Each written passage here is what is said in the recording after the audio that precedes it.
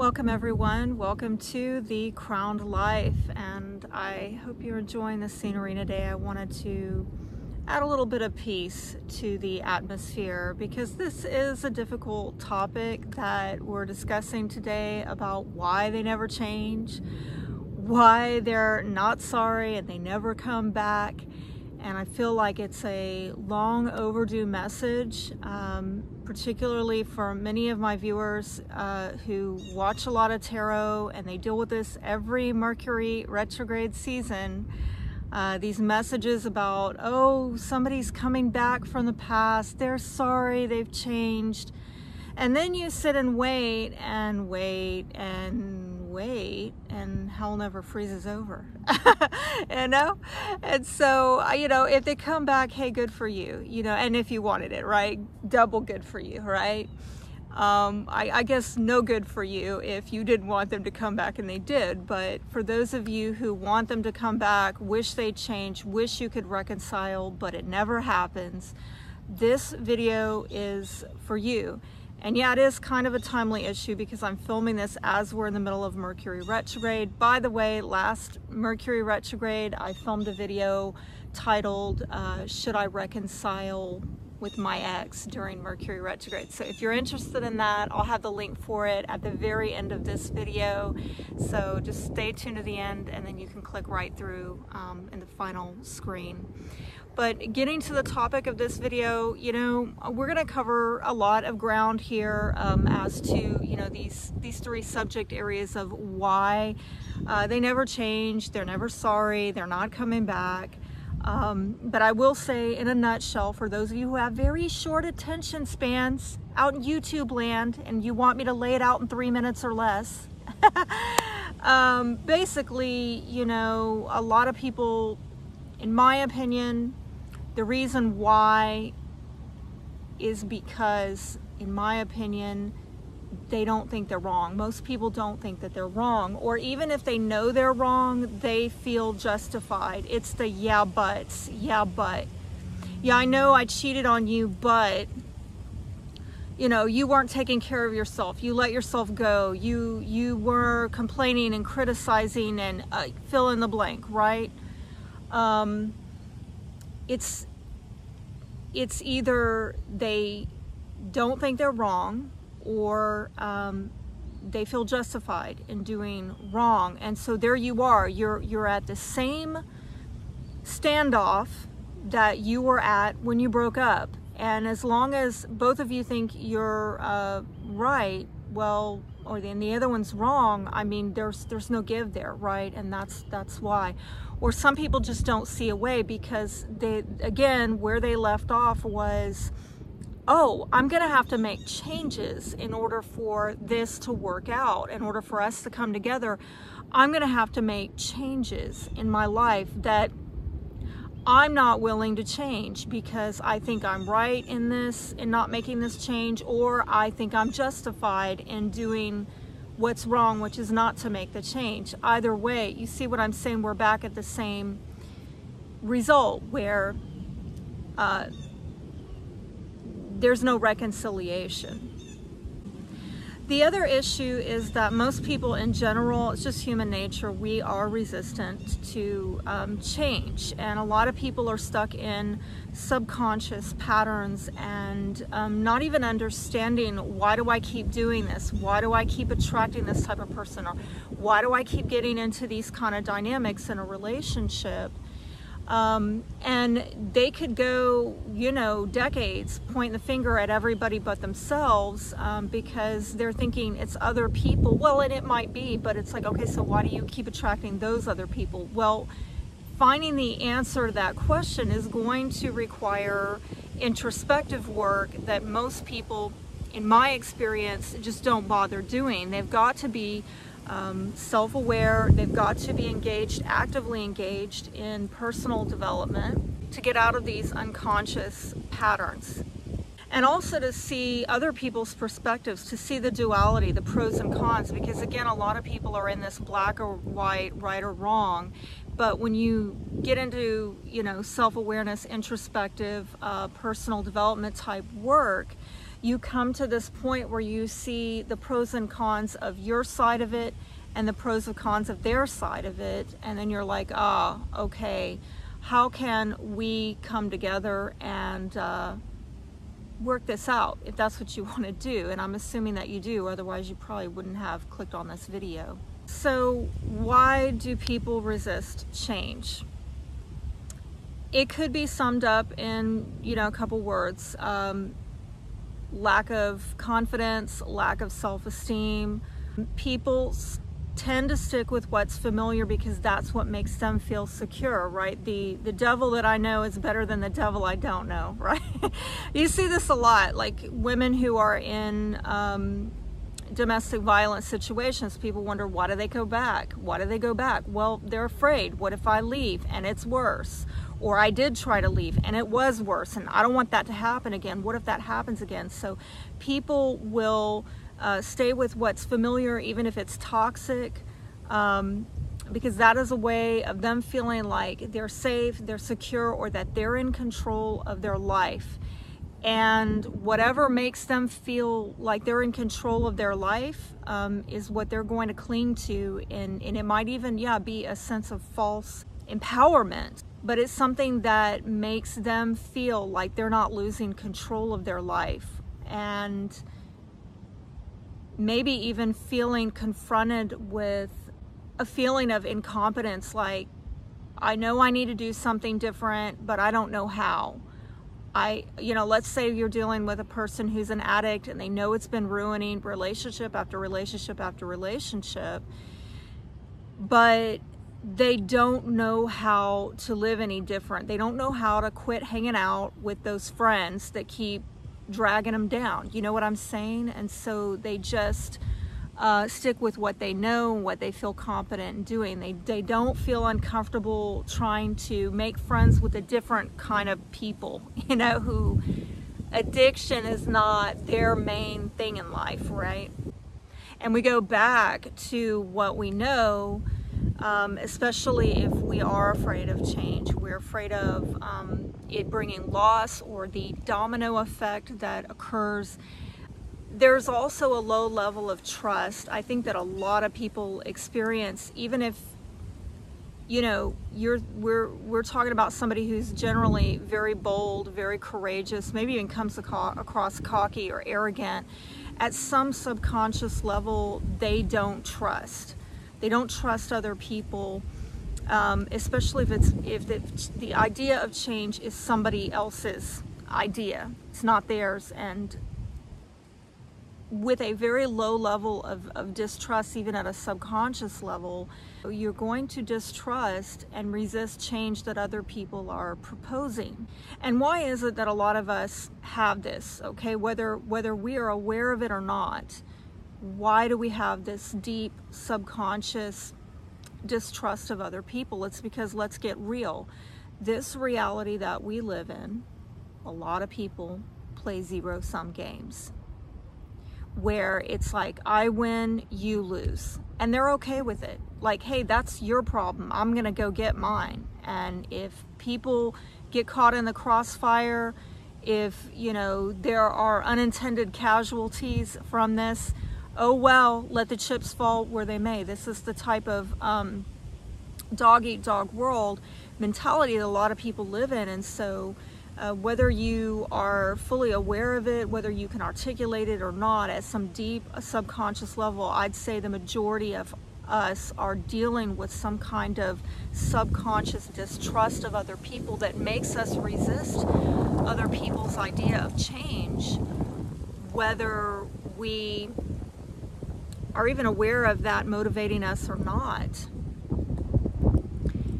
We just simply cannot trust other people to take our best interests as their own, and that creates an atmosphere of distrust. For this reason, a lot of us fight hard against change if we don't choose it, it wasn't our choice, or we don't understand the need for it. For this reason, a lot of change happens through pain and by force. Unfortunately, many of us resist it, and we want things to go back to normal, the way it always was. And If we don't see the reward or the benefit in change, or we don't trust it or see the justification for the effort, then if we think that the change is going to lead to some kind of pain and not pleasure, then we're going to fight it and resist it every step of the way. But if the change is seen as positive, needed, and wanted, then it's considered a safe change and is met with little or no resistance. So my advice is to try to work with change, which, believe me, when I say this, please understand, I don't say this flippantly.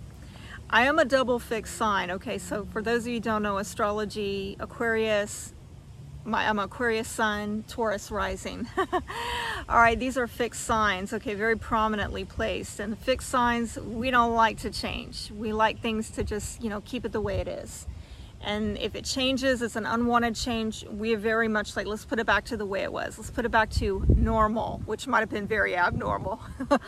But that's us. Like, we're about maintaining and keeping things solid, all right? But something that I've learned is that you got to really work with change. Change is constant.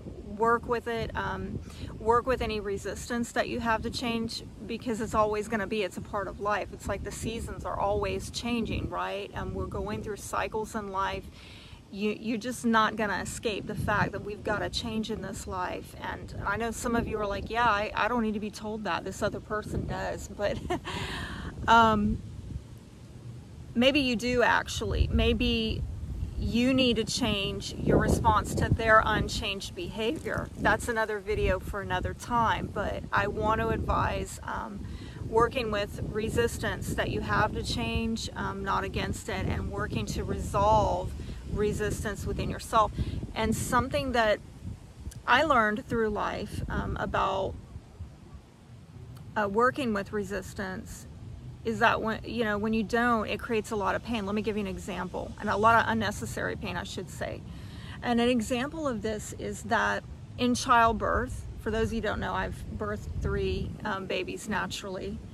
And so what I learned from natural childbirth is that a lot of pain that women experience in childbirth is unnecessary and avoidable if they don't fight their bodies, okay?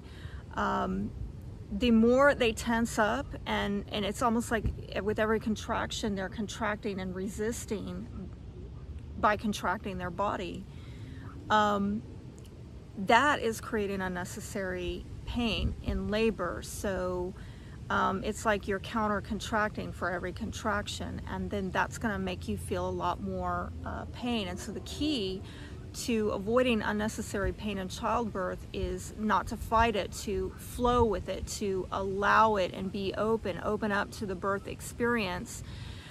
And the less you fight your body, the less pain you feel. Now, that's a physical example, but on an emotional level, let's tie it back to what you're going through. Allow, don't fight it. Because the more you resist it, the more unnecessary pain you're causing yourself. So consider for yourself right now, what are you resisting in your life? What have you resisted? What have you maybe planned on resisting in the future? I've been going through wanting a change in my life, and it seems like that's something that I have not been able to get. So, I've posted in previous videos that I've relaxed and I've flowed with it. Like, okay, there's a timing issue and I'm just gonna flow with it. And yeah, I don't want to do that, but the more I refuse to accept and not allow what is, the more unnecessary emotional pain I'm causing myself. So think about how that might be applied to your life. If you're dealing with somebody who refuses to change, and like I said, now the ball is in your court for you to change your response maybe to unchanged behavior. All right, why they're not sorry? Well, I mean, you kind of know. If you made it this far, you know, but I'm gonna say some of you dealt with individuals who pulled you in and then they pulled right out. They pulled the rug right out from under you, and You know, some of you are wondering, my God, you know, how could somebody do this, you know? And just as a side note, something I've learned is that a lot of times, particularly if you know, you're a woman dealing with a man, something I've learned is that a lot of times, just because of men's psychology, a lot of times when they're dating women, you know, they've got one foot in the door and one foot out. And I think maybe even in a marriage situation, unfortunately, that could be the case where they were never 100% in. And again, this goes back to an unconscious, deep-rooted distrust of people, feeling that they don't have their best interests and they can't give you their all. They can't be fully vulnerable because then you're going to take advantage of them, and that they're going to get exploited. And so for some of you, if you dealt with this energy of somebody who had one foot in the door and one foot out, they might not have been, you know, their heart was not completely in it like perhaps yours was. And again, this is like if somebody was kind of hot and cold, like how do they shut it off? How can they be so hot and on fire for me, and then the moment I don't give them their little thing that they wanted, boom, they're out, you know? And this might, if you've dealt with this might have left you in a situation where you are now, you know, waiting, hoping, thinking, analyzing, picking yourself to death, you know, with thoughts of what did I do wrong and how can I fix this? And this is especially the case if you've got self-worth wounds, and a lot of women do. A lot of, that would again have to be another video for another time, but this whole dynamic puts you in an energy of a, you know, runner chaser type dynamic, and, you know, energetically, psychically, you are propping them up by, you know, engaging in this. And so my advice, if you know, to solve this problem is, you know, withdraw your psychic energy if possible by no longer chasing them. Let them feel your absence, and know that your absence could catalyze their interest and their effort. It reminds me of that song by the band Perry, If I Die Young. There's a lyric in the song that says, funny when you're dead how people start listening. I'm not saying die, okay? I'm just saying maybe, you know what, fall off the face of the planet, you know, and see what people do, okay? See if they notice, see if they come back. Maybe they will, maybe they won't. And I'm going to say this, if they do come back, then that's going to change the energy. If they don't, that's very telling that maybe you were right to have moved on in the first place. Yeah, if they don't come back, I mean, that's really kind of letting you know that they haven't dealt with their issue, they're not ready to deal with their issue, that maybe they still care more about their pet issue more than they do you. And, you know, honestly, do you really want to be involved with somebody like that? Okay, as a side note, let me talk about ghosting real quick. This is somebody who just left you with, they left you hanging. They left you without any explanation as to why they up and disappeared. This is not somebody who explained why they're stepping away from the relationship. It's somebody who refused to address the issue in the first place. So yeah, ghosting is like when everything is going good and then out of nowhere, for unexplained reasons, this person disappears, you know, without warning, without explanation. They ignore you. And it could be, if you dealt with this, that, you know, well, this is somebody who has lied to you and they can't come back and face you and answer to that. Or it could also be that this person had a lot of other options, and unfortunately you might not have been the option chosen. I'm sorry to say, right? It happens to all of us. And I think also it's, people do this when they don't want to burn bridges. Like they're looking for the back door, but they leave it open. They leave it open, and because they don't want to burn bridges with you. They want to exit for their convenience and then come back when it's more convenient for them at a later time. And, you know, you see these people who act like nothing happened. How are you doing? You know, like, where have you been? You know, and they'll pick up like nothing ever happened. Okay, so regardless of the scenario, whether somebody ghosted you or not, I'm going to say the simplest, though most brutal explanation for this is that they never loved you. And I know some of you don't want to hear that, okay? But realize that love is something I think a lot of people don't know how to do. The longer I live and the more I understand about love, that it is taking another person's best interest as your own. If you define love that way, you realize most people do not love in the purest sense of the meaning of that word. They don't. A lot of people throw that word around, but they don't love in the purest sense of the meaning. And so if they didn't do that, they didn't take your best interests as their own, then they probably did not love you, and I'm sorry. We have to discern real love from love bombing. Okay, somebody who's trying to win the girl by saying or doing whatever to get her, sweep her off her feet, sell her this fairy tale romance. But when the mask comes off, you find out that this is somebody who's highly opportunistic and exploitive. All right, so let's wrap it up with why they're not coming back. Often, you know, returning means that they're going to have to be sorry and change, which I already addressed why they're not doing that, right? And the other possibility is that they do return, but again, you know, they either don't say they're sorry, or, you know, they hope you sweep it under the rug, or they say they're sorry, but they don't mean it, okay? A lot of people, when they come back and say they're sorry, if they even say those words, I found a lot of times, again, people don't understand what apologizing is. To a lot of people, it's just hey, can we act like, you know, this never happened? Can we let bygones be bygones? And the apology is not about change at all. It's about you forgiving them, but more important, you forgetting about what they did, because to a lot of people, forgiveness means let's forget this ever happened. Let's get back to business as usual in this relationship, so I can get my needs met while I'm neglecting yours. And, you know, particularly if you're dealing with a narcissist or somebody who has a lot of narcissistic character traits, you got to be careful with this, because forgiveness means permission to a lot of them. It really does.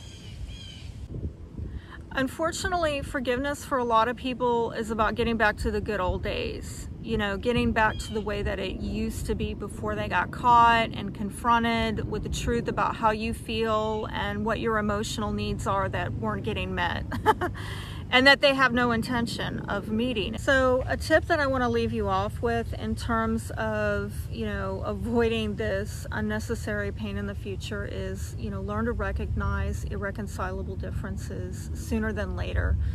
And then respond appropriately to avoid this. And I think that a lot of women struggle to do this because we want to heal.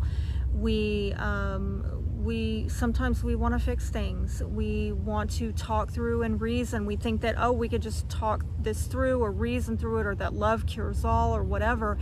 But if there are core incompatibilities in terms of your value systems and your emotional needs, and you can't get on the same page, well, that unfortunately doesn't bode well for long-term success and happiness in a relationship. So I encourage you to discover these things through having quality conversations, and I do have a video out about that if you want to check it out. I'll put the link at the very end.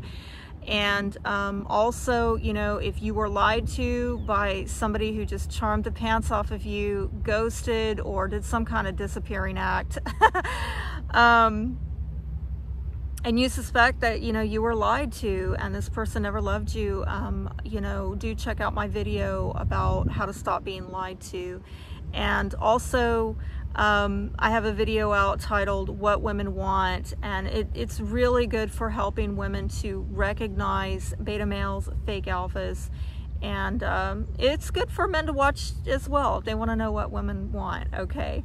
But I will have those videos if you want to watch more here on the final screen. And until next time, I am wishing you all the best. Be blessed.